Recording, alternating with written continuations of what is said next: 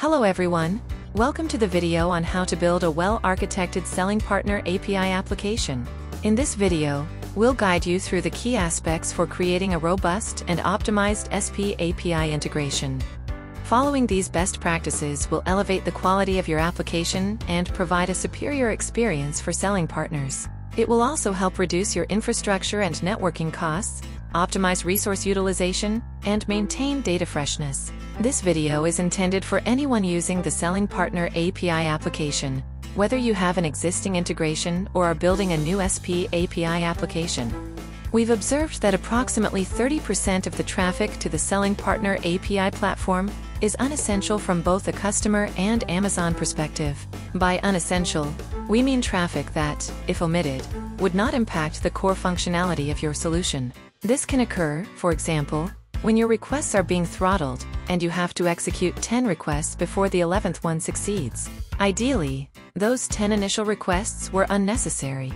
To build a well-architected SP API application, we recommend focusing on 4 key pillars. 1. Reduced error rate. 2. Efficient batch processing. 3.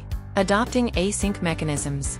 4. Modern API usage. Let's dive into each of these pillars. Reduced error rate. Minimizing errors in your API calls is crucial for providing a smooth experience for selling partners. Common HTTP 4XX errors include 400 invalid input, 403 unauthorized API calls, 404 resources not found, and 429 throttling. The first step in reducing errors is to monitor API error responses and set up an error monitoring and alerting system. This typically involves the following steps. Log API responses. Collect complete API response data, including status codes, headers, error messages. Anonymize sensitive information before secure storage to enable analysis and categorization of errors. Categorize errors. Organize the logged errors into relevant buckets based on HTTP status codes. Create an error dashboard.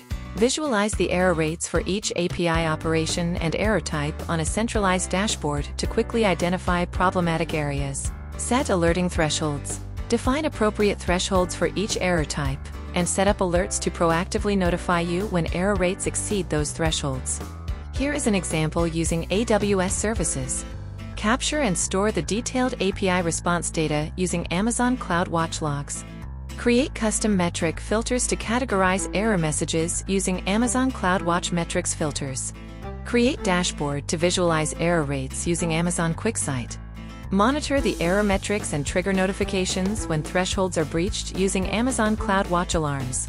Then, once the monitoring system is set up, you can implement error handling strategies, such as validating request parameters for 400 and 404, checking token and role access for 403, and implementing exponential backoff and retry mechanisms for 429.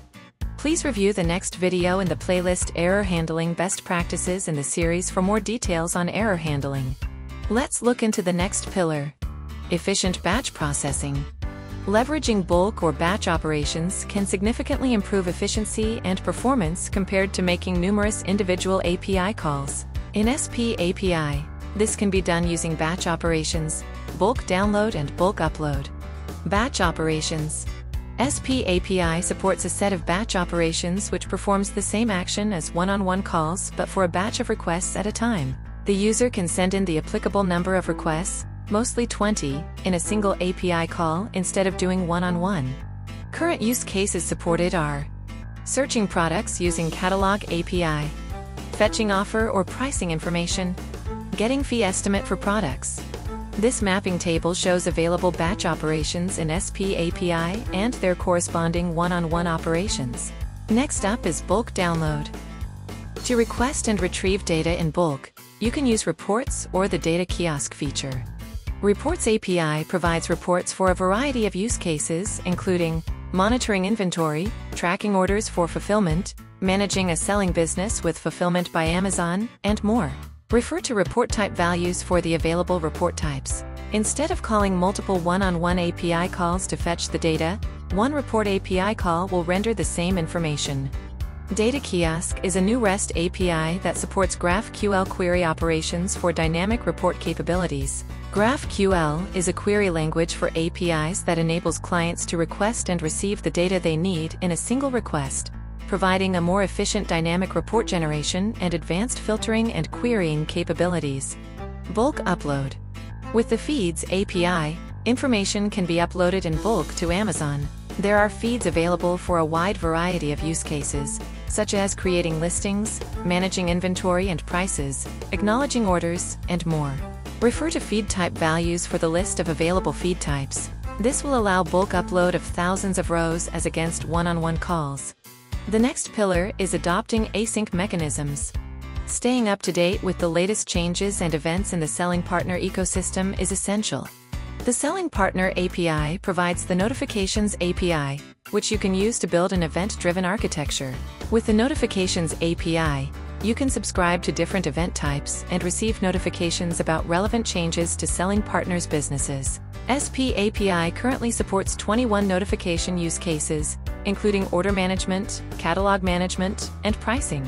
Refer to notification types in the documentation for more details. SP API offers two workflows to receive notifications. One workflow uses Amazon Simple Queue service, and the other uses Amazon EventBridge as routers for events.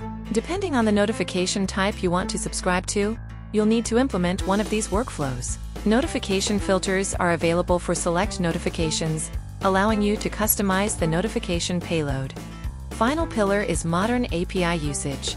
The Selling Partner APIs are continuously evolving, with new features and improvements being introduced over time.